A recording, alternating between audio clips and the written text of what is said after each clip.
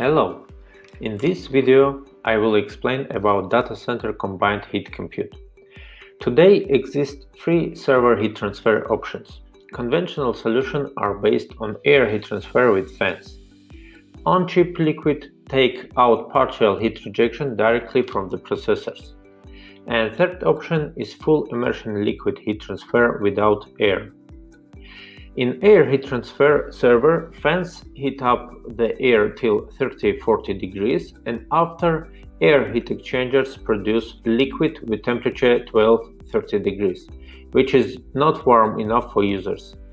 For that reason, we need heat pumps which rise up the temperature of the liquid till 60-80 degrees and after deliver it to the buildings and residential areas. With liquid on-chip heat transfer in well-managed IT servers, 80% of the heat rejection can be taken out from the chips and the rest 20% by air in conventional mode.